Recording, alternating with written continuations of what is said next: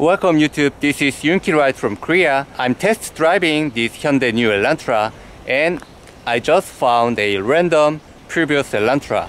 And let's see what's the change and the improvement. The Elantra is one of the Hyundai's best sales model. In 2023, Hyundai made a new version of the Elantra. This is not a full change model, this is kind of the year change facelift. So there are a minor change and let's take a look. The first of all, front end design has been changed. This is the previous Elantra. The headlight goes up until the hood.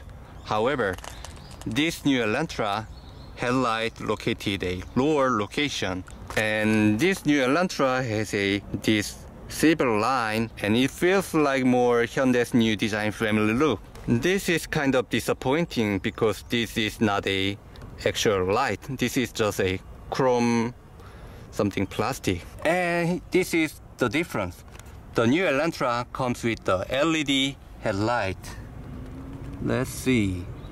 However, this old Elantra, it comes with the projection HID, and this new Elantra, it comes with the LED light. From this kind of facelift, Hyundai saved lots of money to make a new car because they are still same car, same engine, same body, and same hood. They only designed the new fender, light, and bumper. But actually, it looks like very different car, but Hyundai saved lots of money. And the rear light is about the same. This is the different rear bumper. The new Elantra has a more two-tone feeling, aggressive design of the bumper. However, the previous Elantra has just regular bumper design. Over here, there is a difference. The Hyundai logo has been changed, and the Elantra logo has been changed too.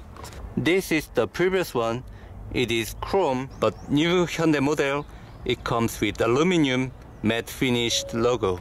And this C-pillar decoration is different.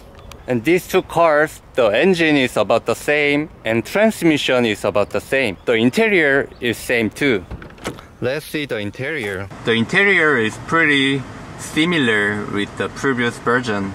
New Elantra has been updated to include sound-absorbing material in the door for a quieter ride. It includes a total of 8 airbags and built-in camera and a 360-degree panoramic camera for the convenience, and special glass for reduced noise in higher trim level. Actually, there is some improvement. So, in conclusion, there is no big dramatic difference between the previous Elantra and current new Elantra. The biggest difference is just front-end design, and maybe there's something details has been changed, but it is really difficult to feel the change. And thanks for watching my YouTube video of the comparison between new Elantra and previous Elantra, and also thanks for the random Elantra owner. If you have any question about the new Elantra or the previous Elantra, please leave a comment. And thanks for watching my video. This is Yunki Ride.